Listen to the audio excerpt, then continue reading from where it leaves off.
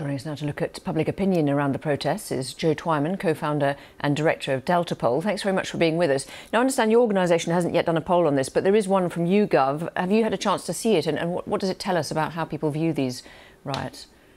Well, there has been a small amount of polling on this from a variety of different organisations, and actually the overall story remains consistent across all of those. An overwhelming majority of more than 8 in 10, regardless of which poll you look at, do not believe that the unrest at the process is justified. Indeed, similar numbers oppose that unrest taking place.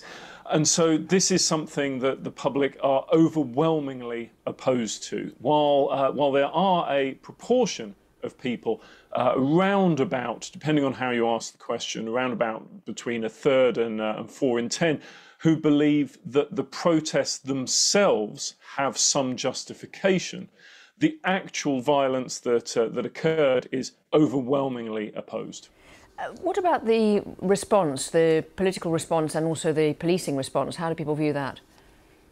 Well, Keir Starmer it's felt that more people believe he is handling the situation badly than think he's handling the situation well. But that tends to be along political lines. And so if you're a supporter of Keir Starmer, or indeed Labour, you probably believe that that he's handling it well, and the opposite is true for others.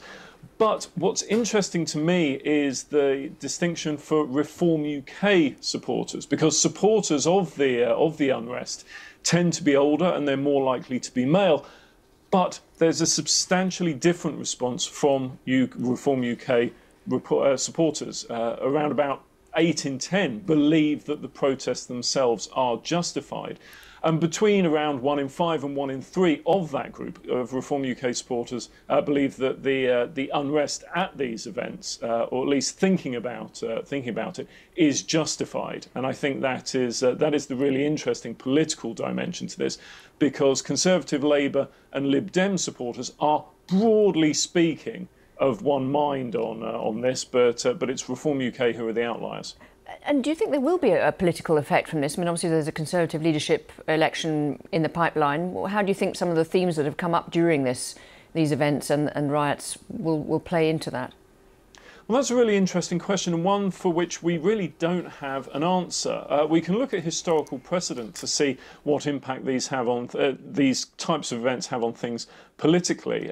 Back in the summer of 2011, when riots took place across cities in the UK, it had virtually no effect on the overall political landscape and the polling then. This time around, similarly, I don't think it's likely to have a massive impact on voting intention and other indicators.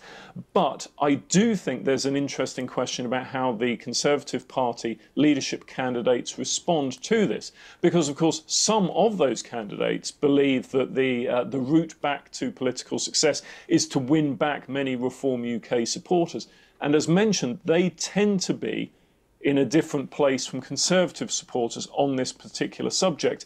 So I think it'll be interesting to the degree to which, if any, candidates for the Conservative leadership election look to win over Reform UK supporters with their rhetoric and the way they view these types of events. Joe Twyman, thank you very much indeed for your thoughts. Thank you.